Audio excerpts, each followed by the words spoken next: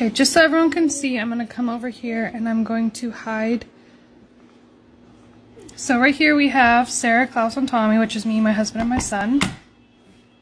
And then we can add in one of my sister-in-laws and her family. Okay.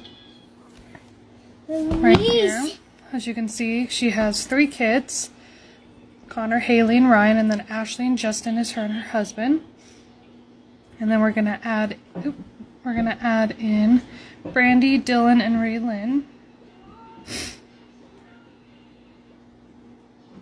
So as you can see, we'll take out me and my husband. And then this is just the background. So what I'm gonna do is all the random letters are gonna be in black. Then I have 3 colors picked out right here. I have green for one of my sister-in-law, her husband and daughter, orange for the other one, her husband and the 3 kids, and then purple for me, my husband, and my son. So it'll be a glossy black with these. My stepmom's I did matte black and matte pink and matte blue.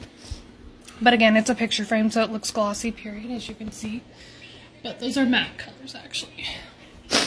And then I have this.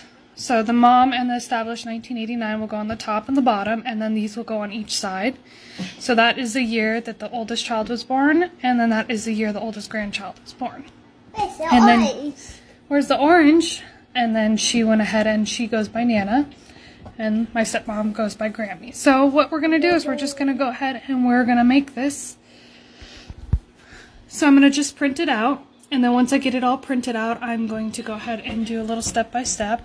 As you can see, it's already sorted into different colors, and it's kind of a blobby mess.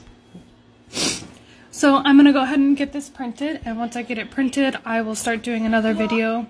It'll be me just, you know, doing a step-by-step. So I'm going to mirror this image to make it backwards, so when I put it all together, it will be backwards, but then when I put it on the glass and I flip it, it will go ahead and be inside the glass like my stepmom's is. So that way that it goes ahead and doesn't peel or anything like that when she goes to clean it. And it'll make it a lot easier on them to clean and do everything that they're going to need to do just to keep, you know, everything nice and tidy. But here we go. So I also did this. So this is just dry erase marker.